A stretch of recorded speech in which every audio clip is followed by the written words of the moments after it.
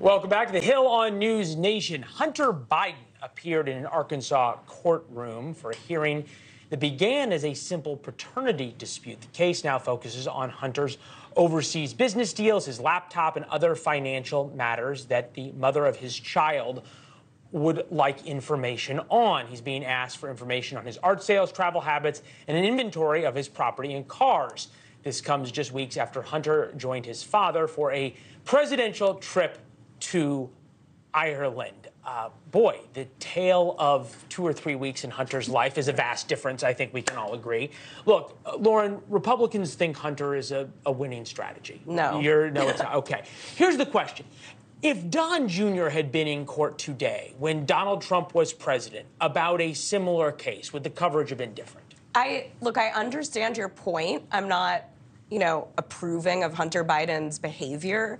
But I don't think anybody approves of Hunter Biden's behavior. There's a difference between focusing on a presidential candidate and their family. And the family has always been fertile ground for the media, but this is just not high on voters' priority list.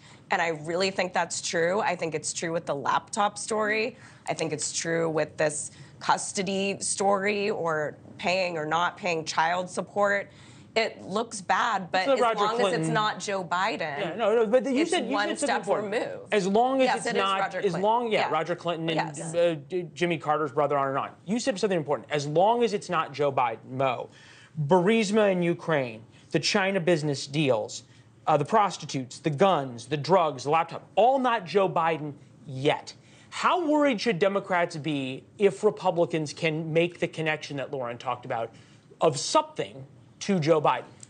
I mean, we can sit here and go through a million different hypotheticals to talk about how worried Democrats would be if the dominoes fell this way. Or are they worried the dominoes might fall? No, I don't think most Democrats are worried about the dominoes falling and hitting Joe Biden, because Joe Biden is known to most people as a pretty stand-up guy. I don't think people are going to punish the father for the sins of the son in this case.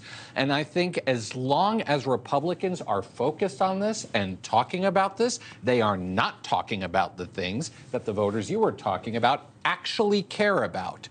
And so the more the House Oversight Committee wants to dive into this, I think most Democrats are like, Godspeed, do what you got to do, because we're going to be talking about abortion, and we're going to be talking about the economy, and we're going to be talking about all of these other issues which Democrats are betting more voters are going to care about. And on the flip side of that, you also have, with the Trump indictment, the Trump legal drama, Democrats are telling their candidates, their incumbents, don't go out on the campaign trail and talk about this. Talk about those kitchen table issues. So I think this applies to both sides of the aisle on this. Don't get too much in the weeds on an issue that, quite frankly, isn't impacting voters every day.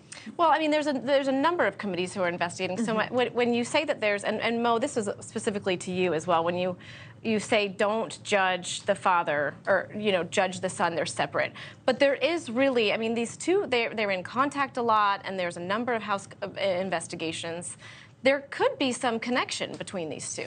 Again, I mean, that's not based on anything that we have seen so far. Yeah, they're in contact a lot because Joe Biden is clearly a guy who loves his kids, even flawed. And so the fact that he would still love his son, I think most people would get that. They're going to investigate Hunter. Who knows what happens with Hunter? Will people automatically transfer that to the president? I don't think so. I think it would take something quite remarkable for people to start drawing that connection. You think about how Donald Trump has tried to make an enormous amount out of Hunter Biden. Yeah. It's been a big part of his rallies and the like. Ron DeSantis, not so much, to which Mo's point would be that voters would be more interested in somebody who's talking about the issues they care about, which Republicans care about wokeism.